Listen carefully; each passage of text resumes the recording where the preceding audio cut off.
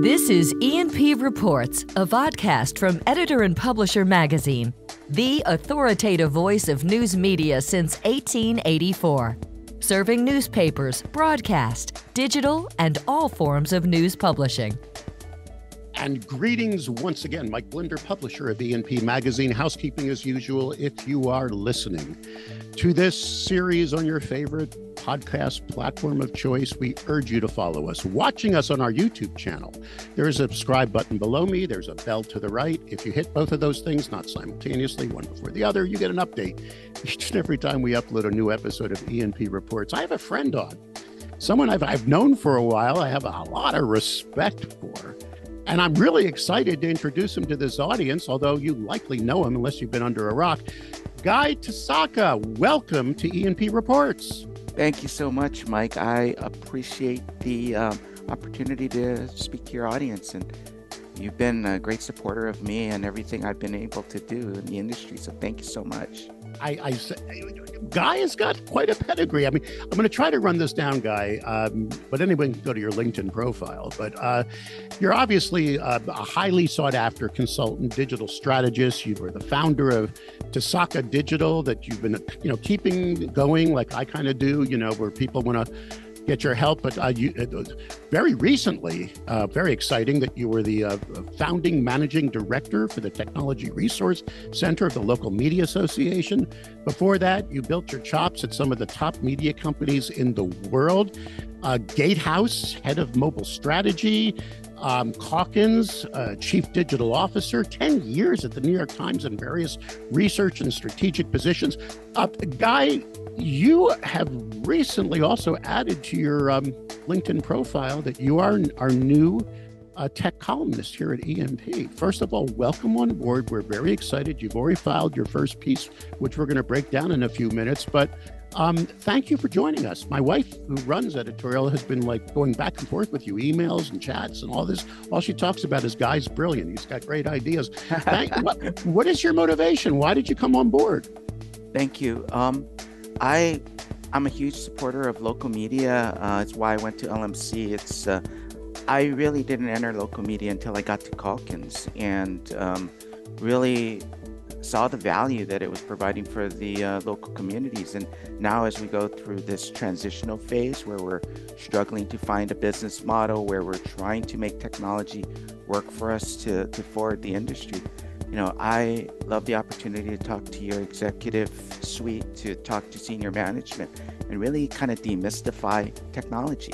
It's not that hard. Business models are not that hard if you really understand how the technology comes together. And I've done things that we actually really demystified a lot of tech and paywalls, OTT, mobile strategies. It was very easy once you understand what the key revenue drivers are. And make it understandable. So, because not everybody is tech-driven and understands every acronym. Your first task, which was a hard one, is we sent you to Vegas. You went to the largest show of broadcast professionals, the NAB, National Association of Broadcasters, 2023 show. I understand over 65,000 attended. It was huge this year.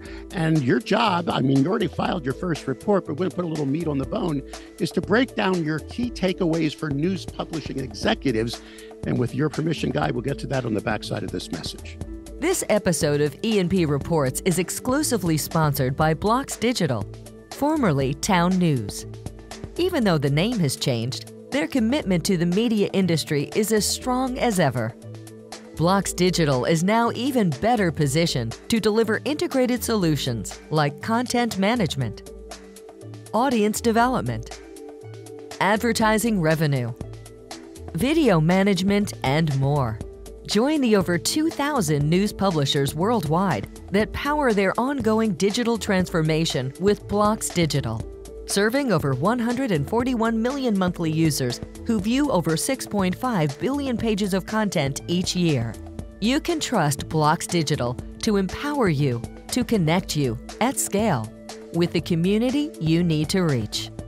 Blocks Digital, formerly Town News, now reimagined to help meet the news publishing challenges of tomorrow and beyond. Learn more at blocksdigital.com. All right, Guy, you gave us three takeaways from the NAB. I want to start with those, and I want to get then your overall feeling of the mood there. So here you are in Vegas. There is hundreds of panels, events, a big show floor. Your mission was obviously to look at it through the eyes of the news publishing industry, who, and many likely attended the NAB. Your first one was all about broadcast quality. What do you mean by that? Why was that the first takeaway that you wanted to report on? Sure. No, when I entered the broadcast industry, I worked at a media company, Calkins Media, which was both newspapers and TV stations. The gap between what a newspaper could create or what a YouTube creator could create and what was considered broadcast quality, TV quality was enormous. Technology in the broadcast world was incredibly expensive and was so much better than anything prosumers had.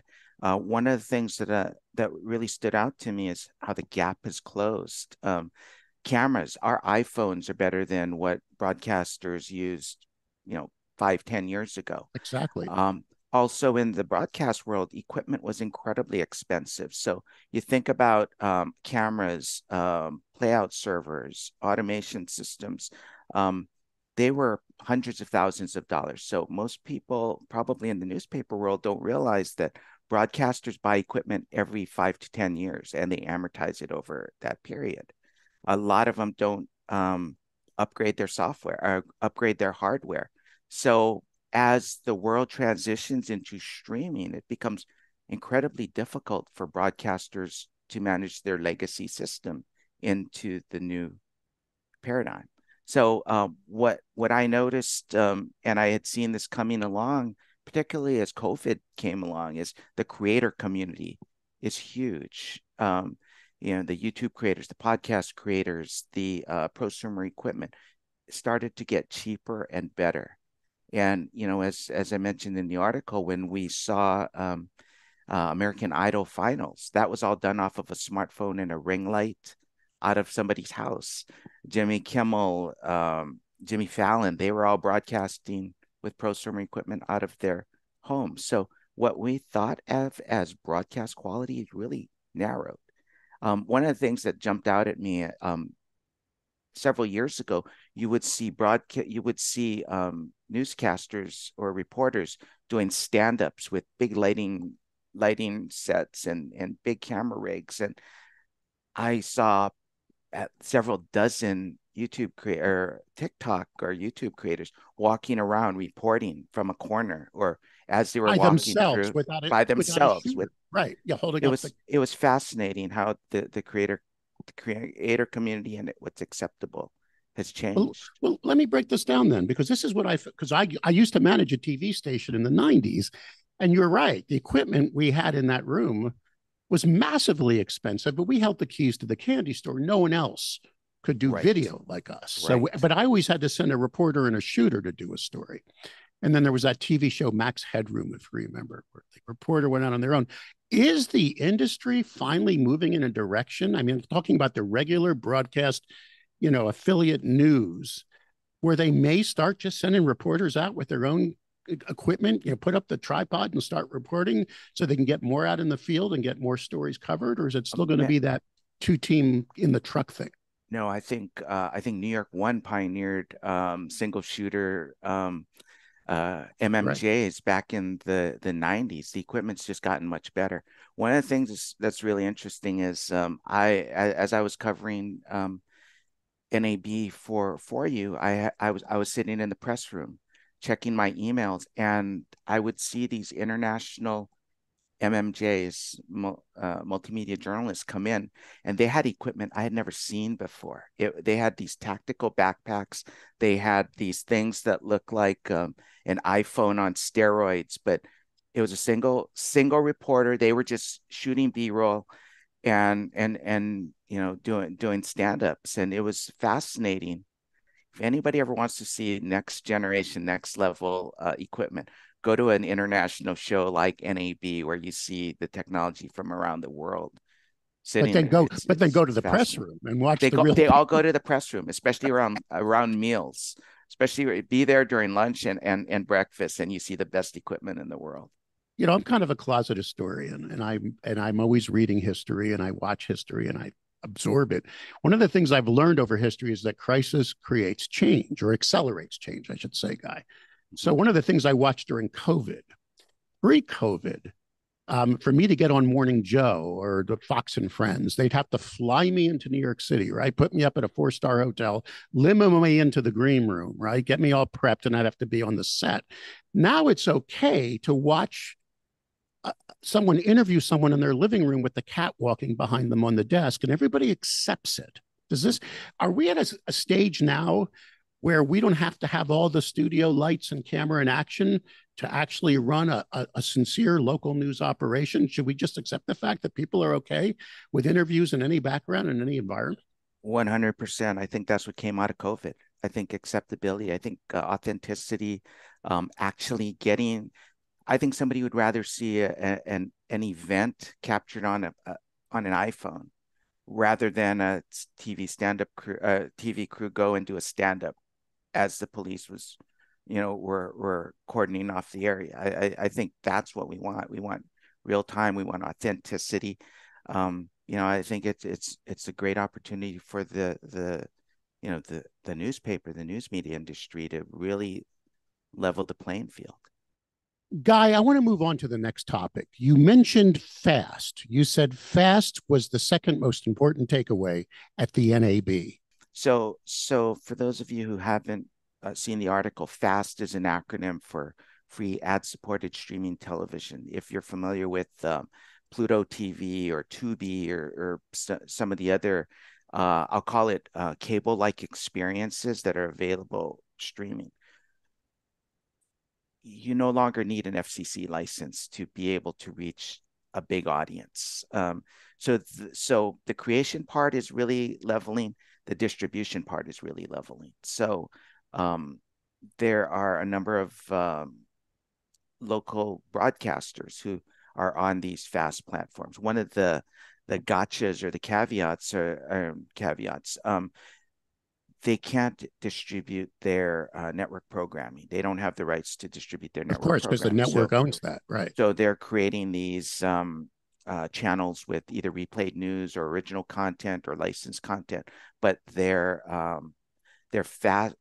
Your local affiliate's FAST channel is very different from their over-the-air. Mm-hmm. Okay, so I'm a local broadcast TV executive. Okay, let's assume I run a local TV station. I did that years ago in the 90s before this whole internet thing came out. Let's assume I'm watching the my favorite Sunday morning show is a guy named Willie Geist. I don't know if you've ever heard of it, NBC Sunday morning. Mm-hmm. And at the end of the show he always says, and make sure you're watching our app today, Peacock, we'll have a game. If I ran the local affiliate, would I not throw my coffee cup at the screen and say, how dare you tell my audience to not watch my tower supported spectrum transmission signal and go? I mean, is that what this is all about with FAST now, or the TV stations are trying to get in the same place? Is it a battle now with the networks, is what I'm saying? Yeah, that's a great question. I would be furious if I was a local broadcaster. I think the biggest challenge to local broadcasters are fewer people watching live TV live. So the mood there was, rather than be fear streaming, embrace it.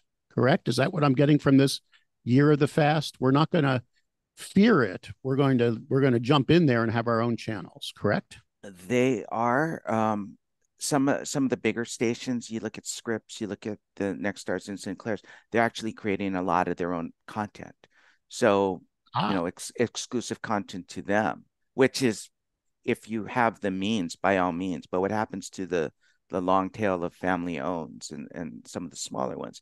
I think there's going to be a lot of content available to syndicate. A lot of the streamers have content. A lot of you watch things on Hulu and you say to yourself, I've never seen this show. How did I miss it the first time it was around? It's probably because it was on Animal Planet 7, or there's so many cable channels and there's so much great content that was missed the first time around. Of course. That's an opportunity for local broadcasters and local media companies. And so if I was I'm sorry, go So ahead. if I was a local news organization, rather okay, let's take this broadcast versus print away and just say local news. Mhm. I should be thinking now of some kind of a hyper local content show, is what you're thinking. I mean, and if I can start building that, I can find ways to stream it and get it out there, correct? You have your audience. If you're a local media company, you have an audience. You have an established audience. You have a very loyal audience. There's always going to be a need for local news and information. Um, Media companies have come to me, newspapers in particular, and they say, can you give us kind of a playbook to get into video? Gordon Burrell says CTV is the hottest thing around. Yes. How do we get into it? And my advice is always learn to sell video first. It, Learn to sell video. There's a lot of people who want you to sell their video. Second is learn to aggregate other people's video and build a video audience. Third thing, create your own evergreen lifestyle. And the last thing you do is create news. News has the narrowest appeal, is the most expensive, and has the shortest shelf life. But typically newspapers, when they say, let's go do video, CEO says, let's go do video. The newsroom takes it as license to go build a studio, create these Vice-like mini docs, which A very and narrow audience. You're very right. narrow, and the sales guys go out and sell it and overpromise and way under deliver, and they never get a second And term. then So you hit the most important topic that goes way back in both of our days in this industry: critical mass of content. Right? Everybody was building. Remember when we were all building directories? absolutely, But there was nothing in there. I mean, if you're going to do video, right? Collect do it, video, get it, collect make, it, aggregate it, right. become the megaphone in the market. You don't need to create your original content yet. A lot of people Curate who it. want to borrow your audience. So let's get to the overall mood. I look at Sure. broadcast as a tremendous industry since I came from it, and I still serve it. But I also look at the challenges they have because the three major revenue streams. Now, you're going to have to correct me if I'm wrong Mm-hmm. because you have a much more knowledgeable base of the broadcast industry. But the three major revenue streams of the local affiliate, I'm not talking networks, Mm-hmm. are number one, retransmission fees, correct?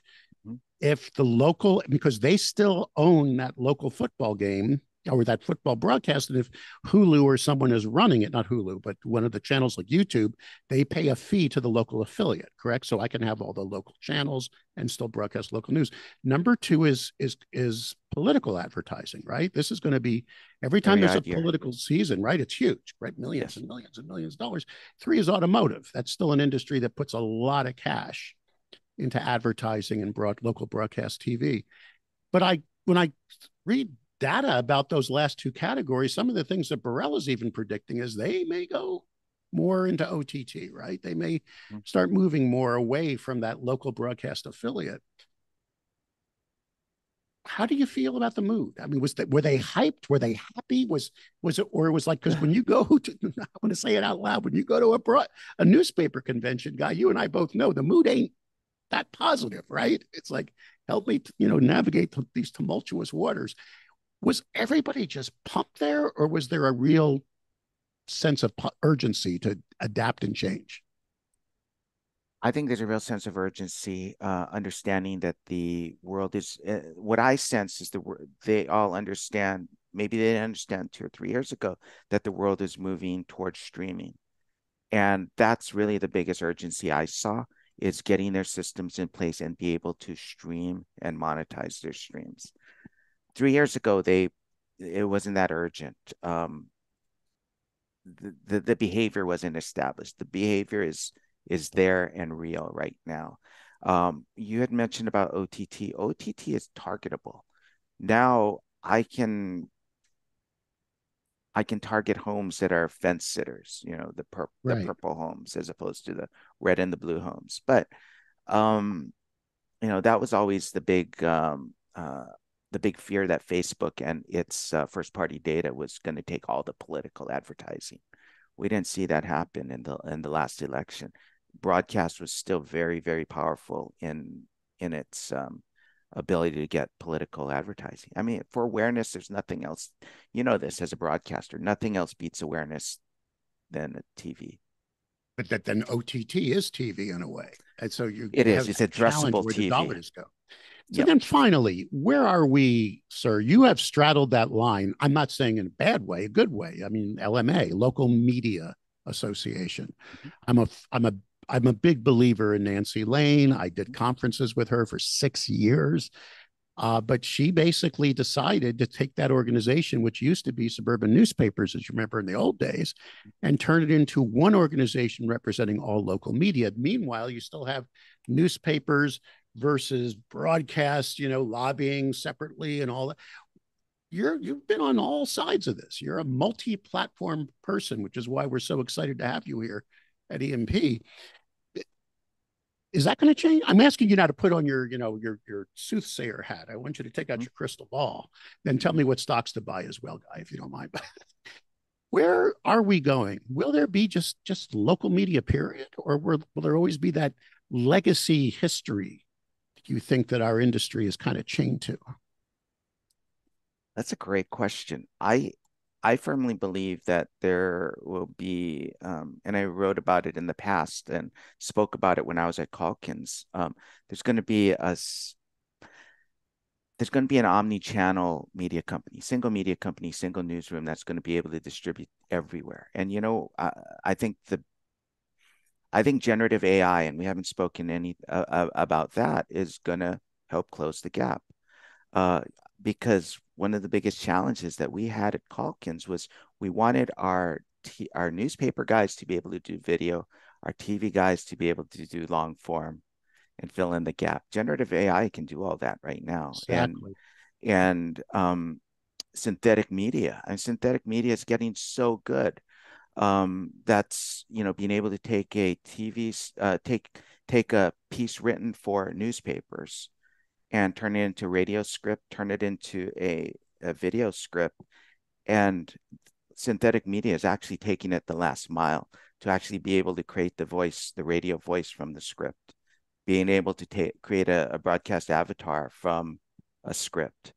And I've done tests and I was able to do AI end to end from a piece of content all the way to a radio piece. And You're kidding. See, no, I'll send it to you after this call, but I send it to people and I did it 2 months ago and the technology gets better month by month. It's oh frightening. God, hour by hour. Hour by hour. It's difficult to keep up. And, a lot of the CEOs and the senior leadership, it's hard to keep up. I mean, to get your head wrapped around it. And from a strategic standpoint, where do you go from there? Where do you invest? What are the opportunities? You see, this is exciting to me because my wife always accuses me of being too Pollyanna. I now believe more than ever that local journalism will survive because Yep. people are now realizing it's a necessity in a Madisonian republic. I mean, it's finally coming out. When you have a news desert, the town falls apart, corruption grows, people stop voting. I mean, it's just an amazing world we're in now. So you said it when we started this interview 30 minutes ago. You said there's always going to be need for local. You just did that as a given. There's always going to be, but you got to understand. Tofel was on the show, and he basically said the Constitution says there should be an unfettered press, but it doesn't say we need one. You see, so we both are in agreement that there will always be that need for a school board to be watched, right? Mm-hmm. For a city council to be monitored, for that voice, that independent, unfettered voice. So then imagine what Guy, you just said, imagine if that number 3 TV news operation and that local media newspaper come together, and with AI behind it, all you got to do is get one reporter, right? Just start the story. And before you know it, it's multi-channel, cost effective. Did I sum it all up? Yep, that's absolutely it. And the number 3 or 4 TV station, the newspaper, they have an enormous audience and trust in the community, right? One thing I do want to say, in my observation in working with a number of media companies, I work for a number of media companies. It's 10% technology and 90% culture, right? The technology is not hard to solve. It's really getting the culture to embrace and adopt. And it's the same at a newspaper as it is a TV station. I always say if you can just get out of your own way, there's so much success. But it's true. This is exciting. This is just the beginning of many chats I know we're going to have. And I envision, I already know it's going to happen, that you and I are going to be interviewing other people about the tech world. But what I love most about you, Guy, I'm going to blow some smoke your way, is you got a good way of breaking it down so old people like me who don't know all the acronyms understand it. And that's going to be our vision here at E&P as we take technology, as you just said, which is really only 10% of it, and make sure that the people who are in control of news publishing understand the value of it and how to use it to have a sustainable business model. I pretty much got it. Is that it? Absolutely. You nailed it. Guy, welcome on board. Looking forward to working with you. Thank you for your commitment to the industry, and I'm looking forward to seeing your amazing work in the months to come. Thank you, Mike. I appreciate it.